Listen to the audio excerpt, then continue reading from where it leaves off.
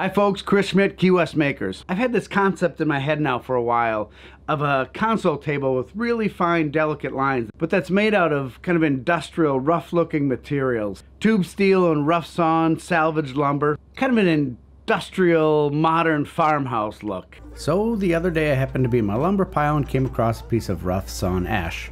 It wasn't wide enough for the tabletop, but I've been wanting to do an epoxy resin project as well, so I thought it could work. Then I found a pile of tube steel stashed behind the wood and I felt like the universe was speaking to me. So I went to some old sketchbooks and found some designs I'd sketched with proportions I thought would look good for this project and headed back out to the shop to start preparing the wood. Now this ash came from a 150-year-old tree in Wisconsin that was killed by emerald ash borers. Most of the tree had already been used building a kitchen, stairway, and other furniture. But this piece was warped and had been badly eaten by the bugs, which was actually perfect for this project. My first task was to get rid of the bark and expose those bug trails. Then I cut it into two roughly even pieces. To flatten out one side of each piece, I mounted the piece on a sled and put shims under it to stabilize it and keep it from rocking, then ran it through the planer. Next I needed to make a custom container to hold the wood and epoxy, so I cut up some scraps of plywood. I lined the frame with tape so the epoxy wouldn't stick. Then I used caulk in the corners to seal it. There's a link to the tape, the epoxy, and the color dye I used in the video description. I clamped the two pieces into the frame, leveled the frame, and then calculated how much resin I would need. I mixed up two batches and added green powder to one and blue powder to the other, adding just enough to make the resin opaque. I filled the resin in the wood just shy of level with the top of the wood. And then when it was mostly dry, and I did this off camera, I mixed up two more batches with just a little powder so it would be mostly transparent, and in the end this added some real visual depth. After I let it cure for a couple of days, I was able to take it back out of the frame and run the top through the planer to really get it smooth and level with the wood. And because the planing really scuffs up the resin, I sanded it up to 800 grit. I trimmed off the sides and the ends and then gave it a couple of coats of polyurethane and the top was finished. Well, the top is done and I'm super stoked about how it turned out. The only thing left to do now is make the base frame, weld that up, so let's get started on that right away.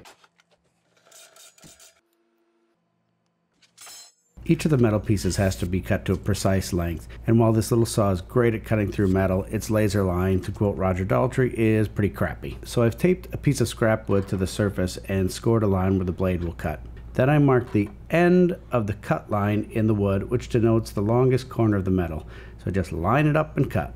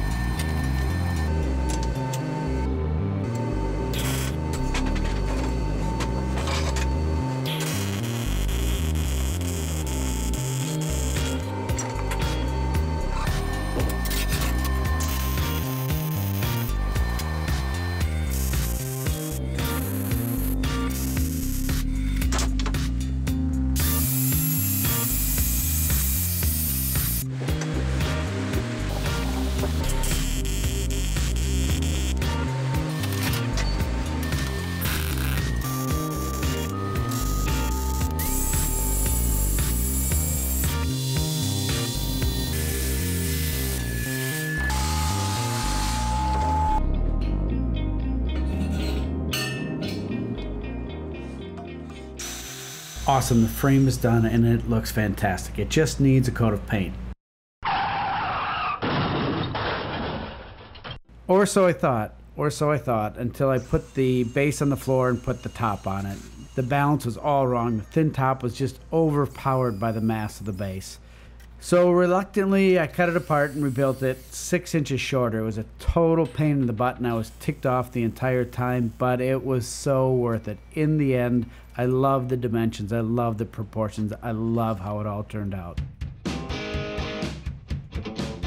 Before we do the big reveal, I just want to say thanks for watching, and if you liked or were inspired by the video, please do us a favor and give it a like. Also, don't forget about the subscribe button and the little notify button next to it.